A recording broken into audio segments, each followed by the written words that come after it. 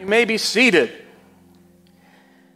Well, we designated October as Vision Month here at Central, taking Sundays to share our vision for this body of believers.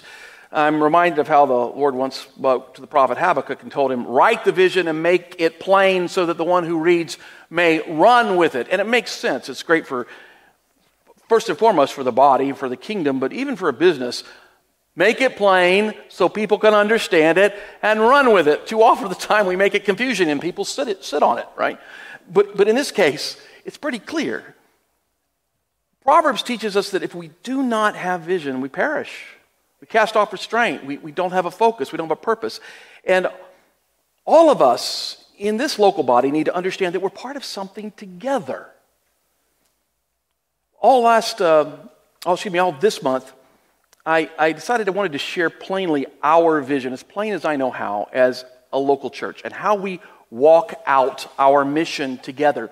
And I began doing so by defining 4 action words that describe how we walk out our mission together. It's the core of our mission. And those 4 words are engage, encourage, equip, and empower.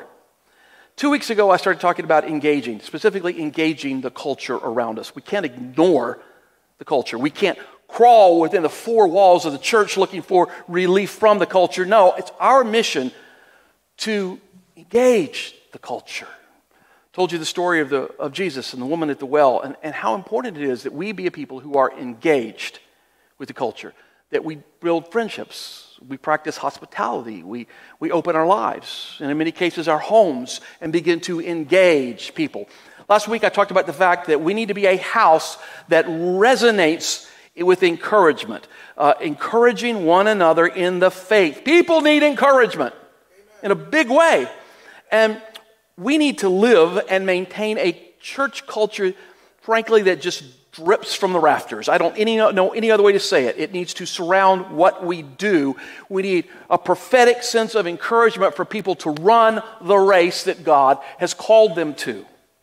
And today I want to talk about the third of our 4 actions, and that is equip. Turn with me, if you will, to Ephesians chapter 4. And Paul begins the 4th chapter of Ephesians like this. I, therefore, as a prisoner for the Lord, urge you to walk in a manner worthy of the calling to which you have been called. Now let me pause, because he uses a word there, the second word in that passage, therefore. And we all have heard this, right? When you see a therefore, you have to ask what it is. Very good, guys, therefore. And in this particular case, it's the first 3 chapters of the book of Ephesians. When you think about, okay, what has Paul already told these believers? He's been sharing with them about their amazing relationship with Jesus Christ.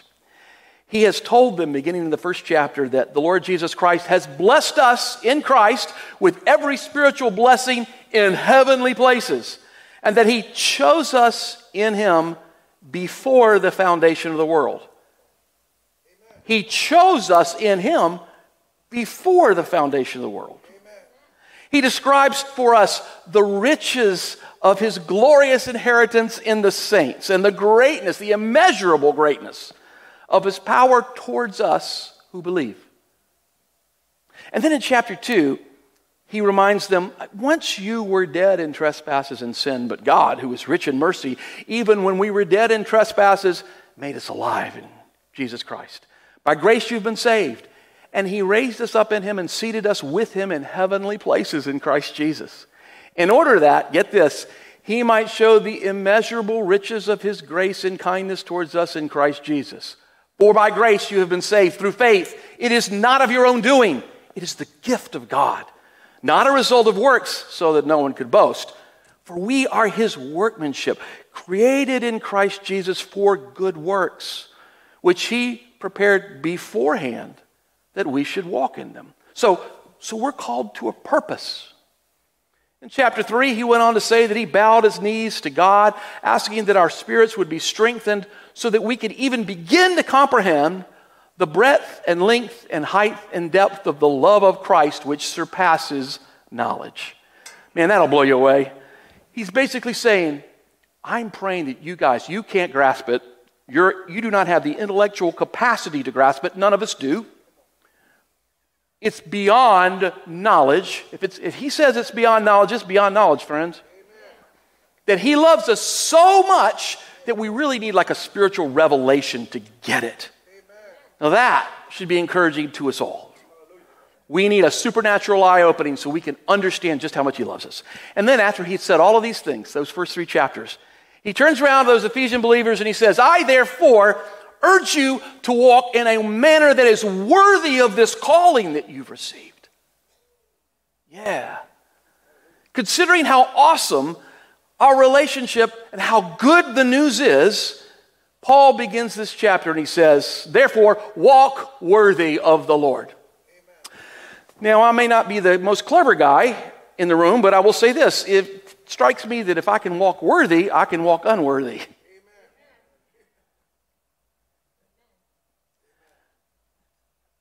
We can miss the level. We can miss the opportunity that he's offered to us. And so he goes on and he says, with all humility and gentleness, with patience, bearing with one another in love, eager to maintain the unity of the Spirit and the bond of peace. There's one body and one Spirit, just as you were called to the one hope that belongs to your call. One Lord, one faith, one baptism, one God and Father of all, who is over all and through all and in all. But grace was given to each one of us according to the measure of Christ's gift. That's why it says when he ascended on high, he led a host of captives and he gave gifts to men. He's beginning to speak here of spiritual gifts.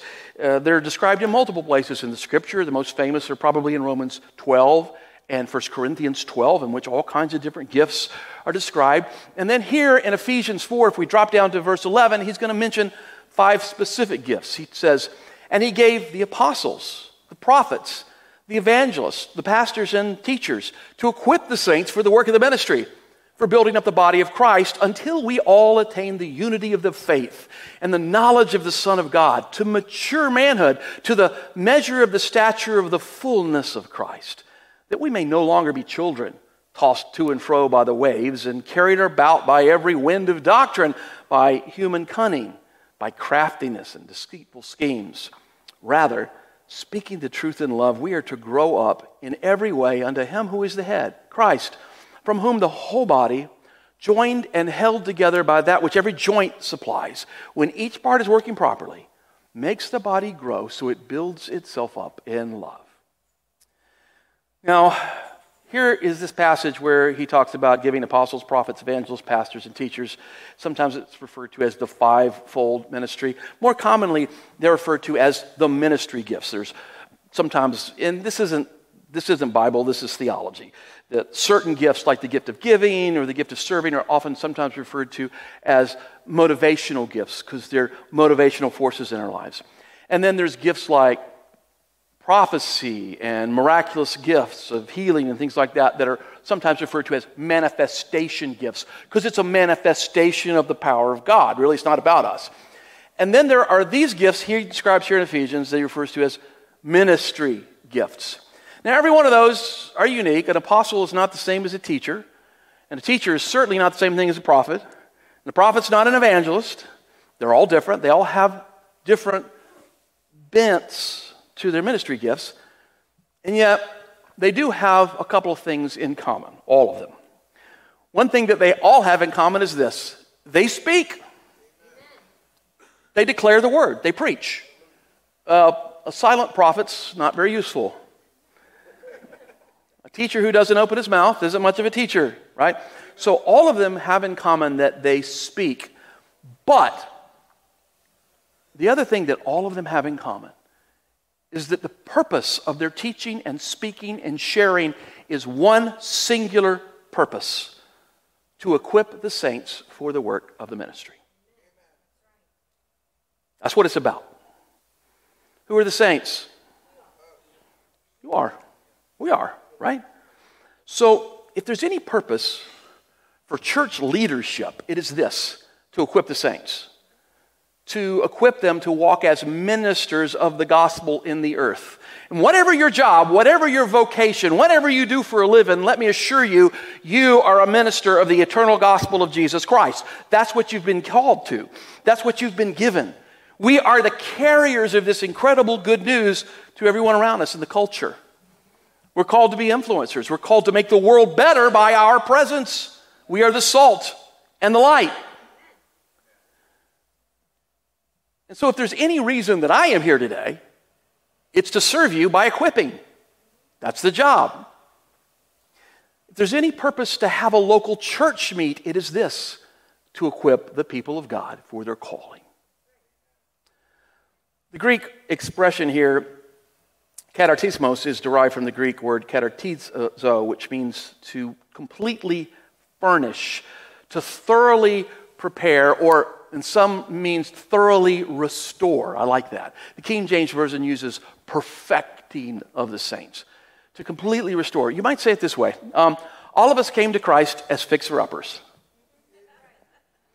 We're all messed up, unless a revelation for some. But there was an original design that God created us for. And this world has a way of ripping apart that, our fallen nature and the nature of this world. But God is restoring us to an image that He envisions. Mature, complete, capable, healed, restored, ready for action, effective in this life for the sake of His kingdom. And to accomplish that equipping, God gives us relationships. Yes, as I mentioned, He gives us relationships with ministry gifts, pastors and teachers and evangelists and prophets and apostles. But I want you to notice this. He also puts us in relationship with one another. Look at this at Ephesians 4, continuing that passage. But speaking the truth in love may grow up into all things unto Him who is the head, Christ, from which the whole body, joined and knit together by what every joint supplies, according to the effective working by which each part does its share, causes growth in the body. Okay, so he just told us that the joints supply something critical to our maturing and equipping. Now, I'm no medical person, but here's what I know. A joint is not a part. A joint is where two parts come together. Okay? We good with that? All the medical people agree. I got a forearm, I got a hand. This thing in between where they meet is called a wrist. And the thing about that wrist is these pieces come together and they're held together, but they rub. And because they rub like this, I'm able to do things. I mean, I can play the guitar. I can do things, right? I have ability.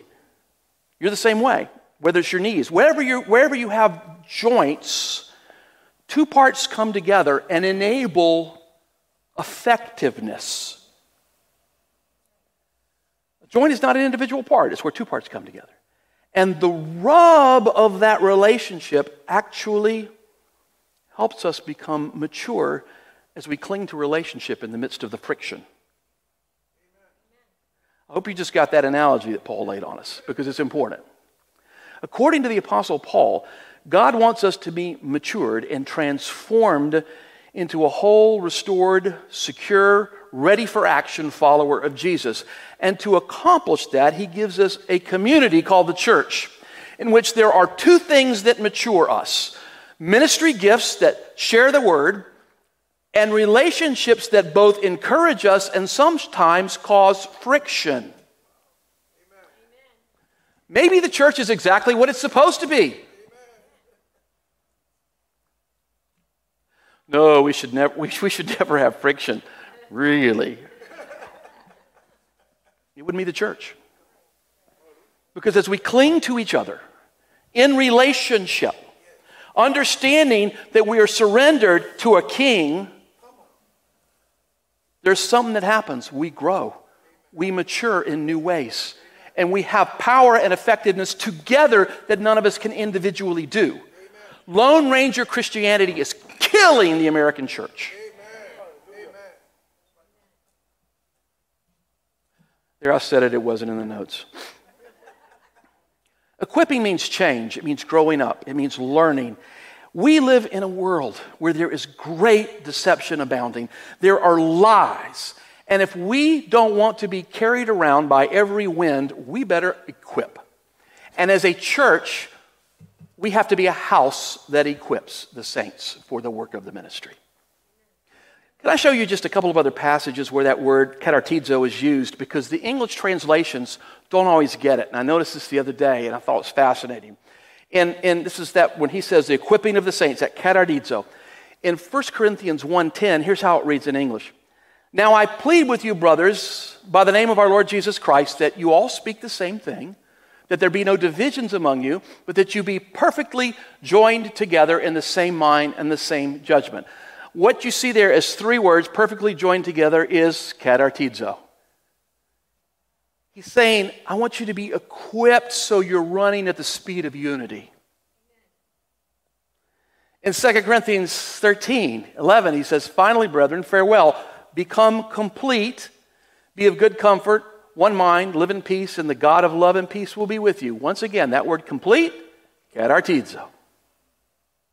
He's speaking of being equipped. And the definition of that is these relationships that bring both instruction and occasional rub that bring us into a place where we have hearts that beat for Jesus and the kingdom and nothing else.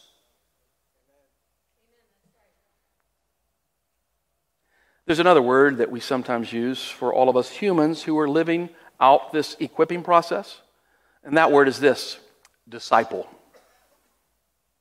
Equipping is synonymous with discipleship. Equipping means being a disciple of Jesus. Jesus said, go and make disciples of all nations, baptizing them in the name of the Father and the Son and the Holy Spirit, teaching them to do everything that I have commanded, and surely I am with you always, even to the end of the age. This great commission that we so often quote around here, Jesus is giving us a command to make disciples. We are never commanded to make converts. We're commanded to make disciples. And there's a difference between a disciple and a convert. Anybody can switch their religion and decide which place they want to attend. For example, you can decide, I'm going to be a good person and start going to church. And you can self-identify as a Christian. In fact, nowadays you can self-identify as anything.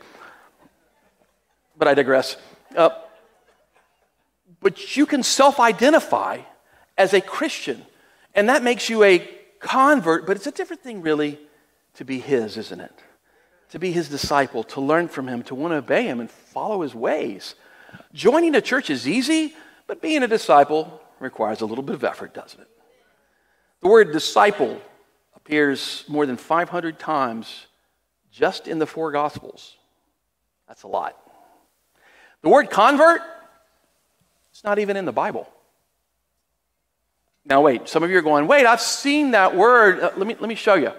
Because there's 4 places in some of our English versions, specifically the NIV, that uses it. The NIV English, you see the word convert on 2 occasions in English, in Matthew 23:15 and Acts 6:5, but the actual Greek word there is the word for proselyte, which is a Greek convert to Judaism. Someone who converted from pagan Greek God worship to Judaism. It wasn't uncommon. The 2 other times, one is in Romans, which speaks of Epaenetus. He's referred to as the first convert, but literally some of your versions get it right. It says the first fruits of Christ. And the other time in 1 Timothy, when it speaks of leaders, it said he shouldn't be a recent convert. In the Greek, it literally means he shouldn't be a novice. Said all that to just say this: the word convert does not even appear in the New Testament. Now, it's very important that we make a decision to follow Jesus. And praying a prayer of repentance and asking Jesus into your heart, that is where life begins. But as a disciple, that's a lifestyle. And many times it's kind of a gradual process. How many of you have learned that you're different now? You walk with the Lord for years, but you're different now than you were 5 years ago. What is a disciple really? A disciple is a learner under discipline. In the Greek New Testament, the word disciple that I mentioned there so often is a Greek word called mathetes. It's where we get our word mathematics, and it literally means understanding produced by effort. And I like to say that just as it's kind of, it takes effort to get math, It takes effort to be a disciple. We submit our minds and our lives and our way of thinking to the Lord and under His discipline. A disciple has to be a learner, a lifelong learner. Matthew 11:29, Jesus said, "Take my yoke upon you and learn of me, for I'm gentle and humble in heart, and you will find rest for your souls." If someone's not always learning, they're not a disciple. And y'all are quiet. How many of you had God speak something to you this week? You were reading the Bible, all of a sudden you noticed something and it just kind of leapt off the page. You went, yeah, wow. You learned something new, didn't you? You're constantly learning. The day you stop learning and growing in the things of God, in a real sense, we're not moving forward. We're moving backwards, right? So a disciple is a learner. A disciple is also someone who's under discipline, because Jesus said, "Take my yoke upon you." Now, a yoke determines the direction of the ox. The ox just doesn't just do anything he wants to, however he wants to, go anywhere he wants to. Because there's things in God's Word that God's told us. And we may say, I'd like to do this, but God's Word says I don't do that. Jesus has said not to do that. Instead, I should go in this direction.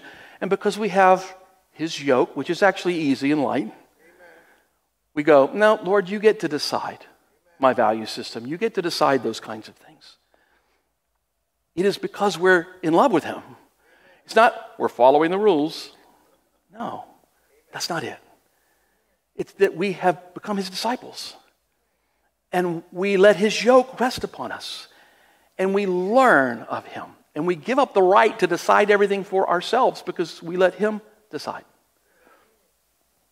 So let me be clear what I mean by discipleship. I'm not talking about becoming a disciple of John Hamilton. Now, by the way, if you become exactly like me, I may think you are a marvelous person. But the truth is this: God has a design and a mission for you. And you're supposed to be the person that Jesus envisions for you to be.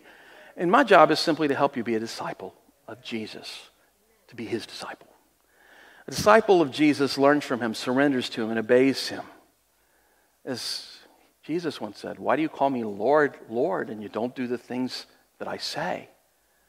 Because in a real sense, He's either Lord of all or He's not Lord at all.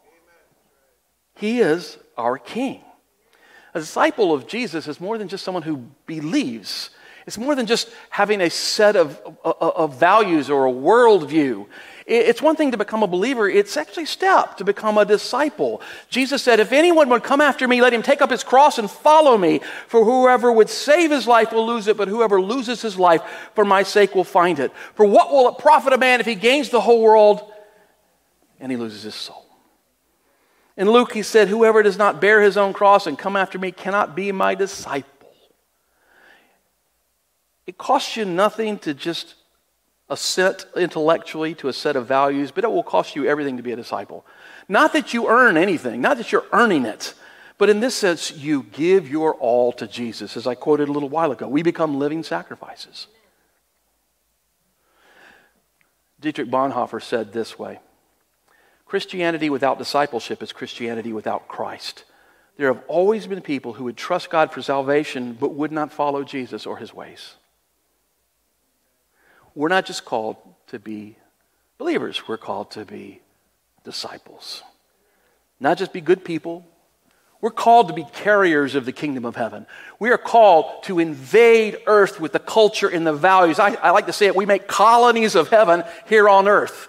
We're outposts that are full of the culture and the values and the ways that are not of this world. We're called to demonstrate who the real king is. Amen. And to do that, we have to be equipped. Because we've got to, as I said, engage culture. And we've got to encourage people in the faith with a church that is a culture of encouragement. And we need to equip people to walk out of these doors and be agents of change and carriers of God's glory. Amen. And to do that, we have to be equipped. Equipping the saints is the call of the church. So what does this mean for us here at Central? First and foremost, I believe we need to be a church that makes disciples who know how to make disciples. A church where everybody works together for a clear goal. Making believers, disciples who know God, who are strong, who build the kingdom, and are ready to help make another disciple. That is simply a kingdom principle. We need people who are equipped to understand God's Word, not in a superficial way, but they really know God's Word for themselves.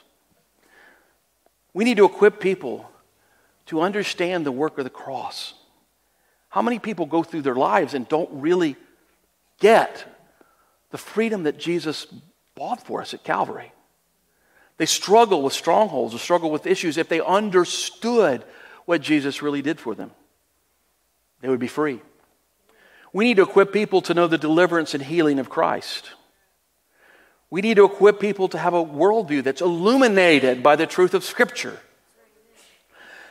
We must be a church that has a clear path of discipleship that anybody can walk. From the moment they surrender their lives to Christ, that they're surrounded with support, they're surrounded with equipping.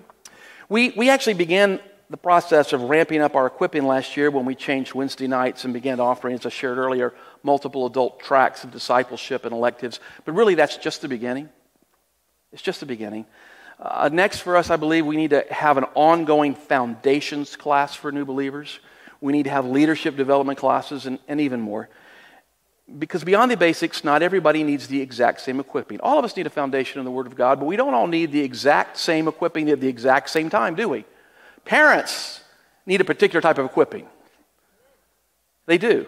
We must be equipping parents to raise counter-cultural children. Marriages need equipping. All of us need to be equipped and learn wise financial strategies. We need to learn biblical principles in those kind of areas of our lives, don't we? We need all kinds of Christians. Christians need to be equipped with visions to step into every segment of culture and be prepared to be influencers and leaders. I've been saying this for over a year. And one of the reasons why we started an entrepreneurship class and things like that was because I believe God wants to raise up people who will impact because they're carriers of the Lord Jesus, because they have a relationship with the living God who illuminates their hearts and their minds and gives them ability they didn't have before, that God will raise them up as leaders. The church, church world in general, withdrew to the four walls of the church, thinking we have our spiritual life and we have our secular life. No! We have life in Jesus, and it impacts everything we do and everywhere we go. From the time people make a decision to walk with God, to getting healing and freedom, to learning God's Word, to becoming a leader, as a church, we need to have that clear ability within this house to make disciples, because we are called to equip. And because we need healing and deliverance as part of that, beginning early in 2023, we are going to begin having encounter weekends. Now, some of you have been a part of encounter retreats that have happened in years past at Central. How many of you have been a part of one? Let me see your hands. Okay. You have an idea in your head of what this is going to be, but I want to promise you something. It's going to be better than you think. We have, the Lord's been speaking, and we want people to be able to experience freedom and the power of God. That is part of equipping. I see a church in my heart that prepares men and women to be end-time warriors, to be church planners, to be missionaries, to be leaders in culture, in business, and in every endeavor of humanity. I see a church where people build their lives on the foundation of God's Word, and where people can stand in the face of culture and speak wisdom and God's Word into every situation. I see a church where the most ignorant, clueless person whose lifestyle would be offensive to most people in this room, I see a church where someone like that walks in and they can be welcomed and loved and transformed into an apostolic warrior for Jesus Christ.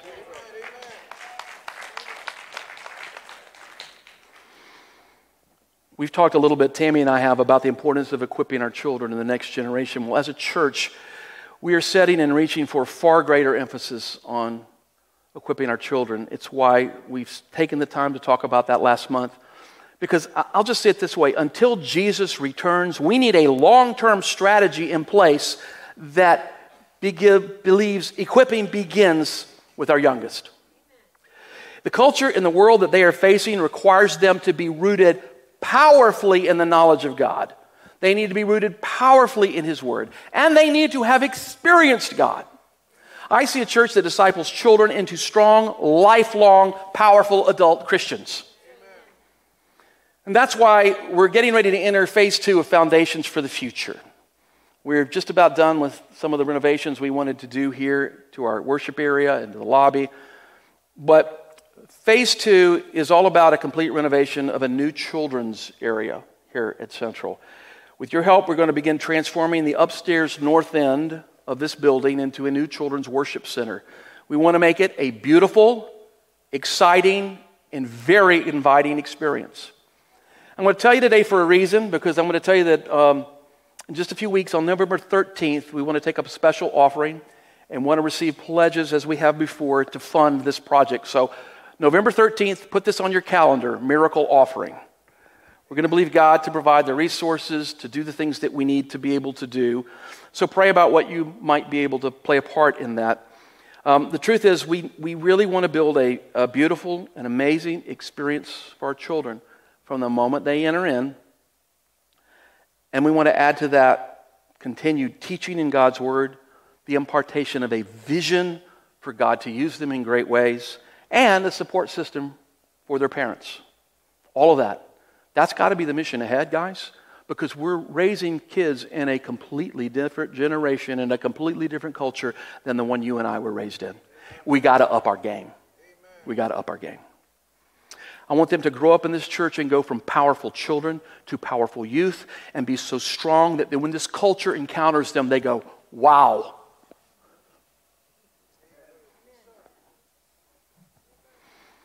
As a church, we have a call to be equipping for a purpose, to send. Some of those ones we're called to equip are the ones that God is going to use to become worship leaders, to plant churches, and to become missionaries who will go into the unreached areas of the earth. If there's one thing that I absolutely know that the Lord spoke to me about our mission, is that we are called to be a house that sends people from the four walls out into the world. And in order to do that, if we're going to send, we have to equip.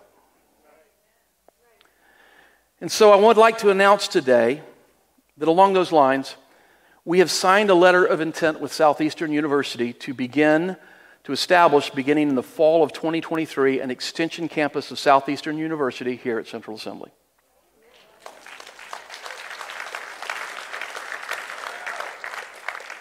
We will not only train men and women for the work of the ministry, they're going to be able to get accredited college hours for it and be eligible for ministry credentials as a result of that. For the mission field, for church planning. Ultimately, our vision is to be able to raise up men and women who can serve here as they're being trained, and in the meantime, they're being provided with every area of equipping as church planners and missionaries right from this campus. Amen? It may start with a few.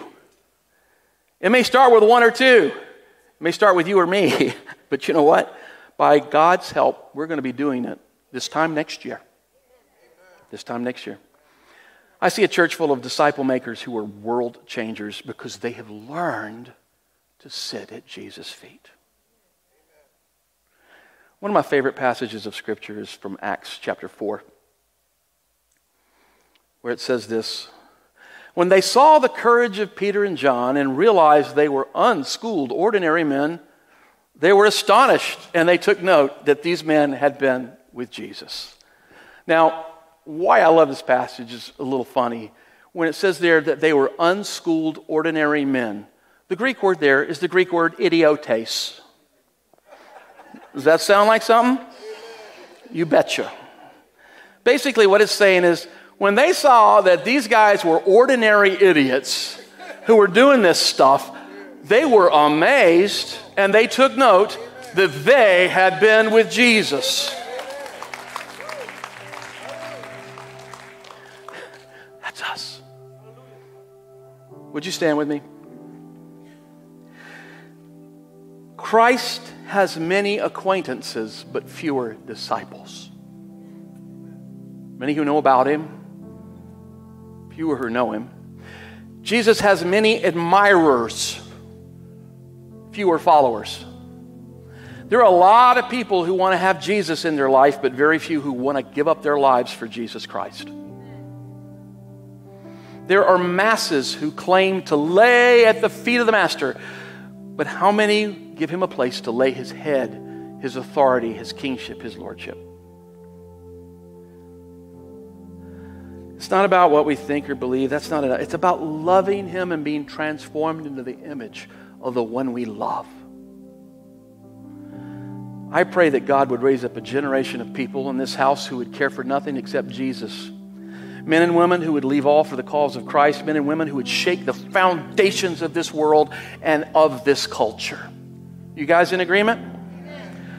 Father, in the name of Jesus, Lord, to this mission we commit ourselves, Lord. Lord, raise up an equipping house. Teach us how to teach. Teach us how to shepherd. Teach us how to lead, Lord. Lord, send to us and we will send them out to the ends of the earth, Lord Jesus. And Lord, for everyone here, Lord, cause us to have a keen awareness of you and your adequacy in our lives. That we wouldn't miss an opportunity. We would walk worthy of this amazing calling you've given us. Now may the God of peace, who brought again from the dead our Lord Jesus, the great shepherd of the sheep, by the blood of the eternal covenant, equip you with everything good that you may do his will, working in us that which is pleasing in his sight, through Jesus Christ, to be whom be glory forever. Amen. I want to remind you whose you are, and that the same Spirit that raised Christ Jesus from the dead lives in you and dwells in you.